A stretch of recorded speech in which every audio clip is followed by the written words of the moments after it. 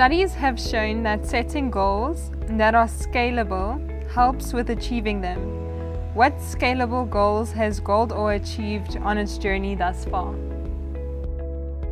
I think GoldOre is a little bit different to most other companies, or perhaps not very different to most small companies, in that you tend to set smaller goals for yourself. You tend to set goals that you can see on the near horizon, and you achieve those first, and then you reassess at that point, and then you take your next step. So it's a bit like learning how to walk.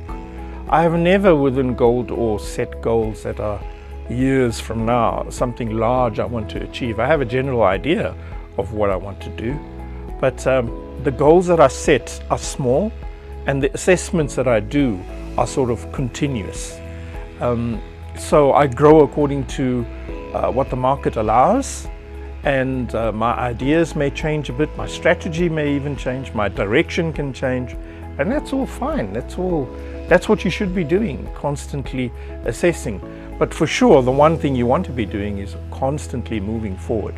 The worst thing you can do in business is stand still.